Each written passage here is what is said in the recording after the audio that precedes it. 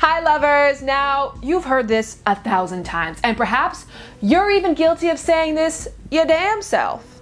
Nice girls finish last. Nice guys finish last. So today I want to change the script once and for all. In my opinion, it isn't that nice people finish last, it's that needy people finish last. And excessive niceness is actually a form of neediness. Needing people to like you, needing to get along with others, needing to avoid conflict at all costs, even though conflict is a natural and healthy part of life. Next week, I'm gonna take some friends to this really cool place. It's a jazz club. Oh my God, I love jazz. So cool. Some nights they do salsa, like the... I love salsa as well too. And I love jazz. Are you into that, that genre of kingdoms and kings and knights and queens? Are you? Not first. Yeah, me neither. What are your your biggest pet peeves? Someone who's like a little passive aggressive. I guess I don't like that. I agree, yeah.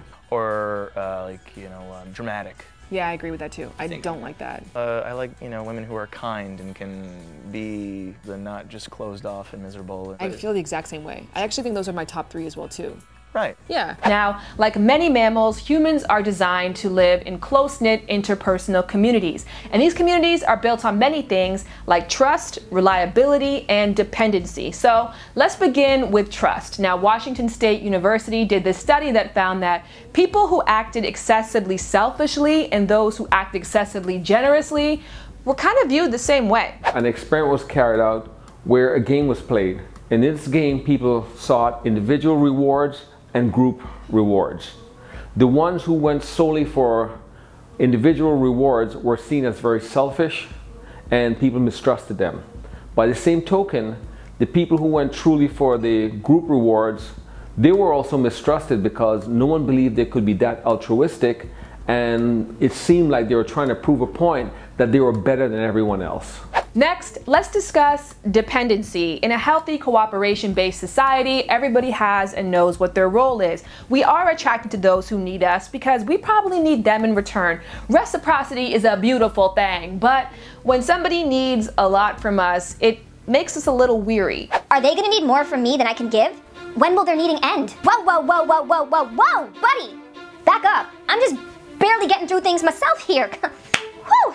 In a competition-based existence, this kind of person can come across as a dependent, not as an asset, an ally, or as an equal. Now, of course, not all nice people are needy, but if your niceness creeps into the realm of neediness, this can be an issue, and there actually is a psychological term for that. So today we want to talk about that dependent personality disorder, a psychiatric condition where an individual is over-reliant on somebody else to provide them with their emotional and physical needs. And this leads to submissive and clinging behavior and also that fear of separation. Finally, let's move into reliability. If someone is constantly bending, compromising, accommodating, and complimenting us, we learn pretty quickly that we can't rely on them for leadership and possibly even honesty. Yes, people do love compliments, and having an agreeable personality is the #1 trait for determining the success of a long-term relationship. But these two things in excess are not a good thing. For example, compliments are only useful when they're directed in an area that we are actually proud of, because arbitrary compliments show to us that someone is not listening, paying attention, and actually understanding us. And second to that, agreeableness is great, but we can't forget one important thing. The reason why we live in the world that we live in and a new iPhone comes out every second or third week and we're constantly developing is because of the fact that somebody is willing to say, that's not good enough. We challenge ourselves. We grow the best when we put ourselves in adverse conditions. And the same goes when it comes to relationships. So great things happen when great minds don't think alike. You're a coffee person. Yeah, big I hate time. coffee. Really? I'm a tea person, that's why. So we're kind of like cats and dogs, right? Tomato, tomato, right? No,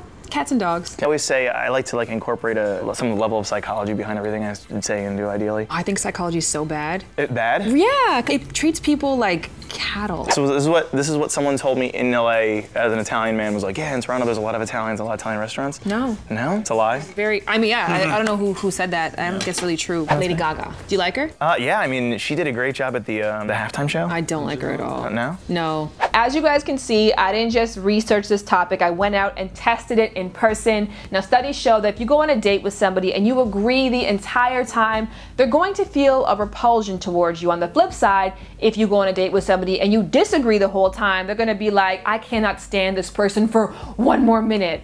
But here is the interesting thing.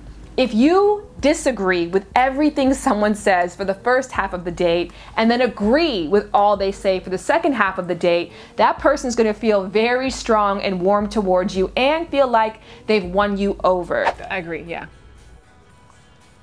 There's something that I want to note here. Even though this experiment in particular went ridiculously well, my advice to you guys out there is not to go out there and do this arbitrary half and half thing, but it is definitely something to keep in mind, especially for people who exist on either end of the extreme spectrum. Way too disagreeable, which don't nobody like, and way too agreeable. And I know sometimes that can seem frustrating because we are told all our lives to be nice, to be kind, to be loving, and then it seems like as you get into adulthood, people turn around and turn that into a negative thing. There's another 4-letter acronym as opposed to that 4-letter word that I go by when it comes to good, effective, and kind communication.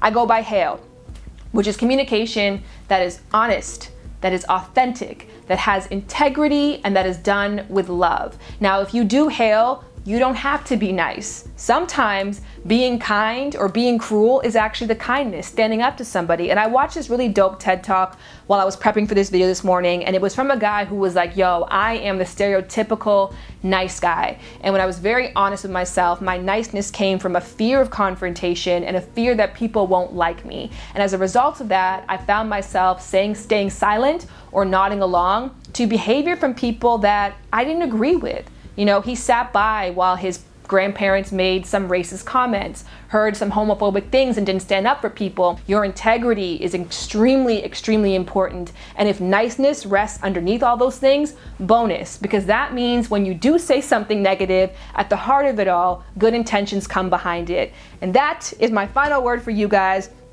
If you want to watch how that date went down, it was incredible. Actually, it's one of my favorite episodes. You guys have to go to FullScreen to watch. Please go to FullScreen to watch. It's a way of supporting me and showing love for my content. I did an original series on there, which I could not have done on this YouTube channel because the production value and the casting was way beyond my capabilities. In essence, I tried out 10 different dating and psychological experiments to see if they would work, because I don't want to give you guys advice that I haven't tested out there in the field.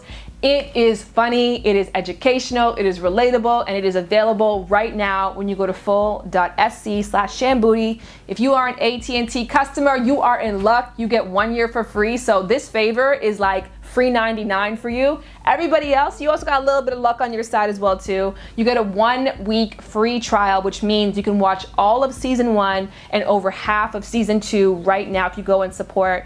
Much love to all of you guys. Be kind to each other. Speak with HAIL. And hail to you.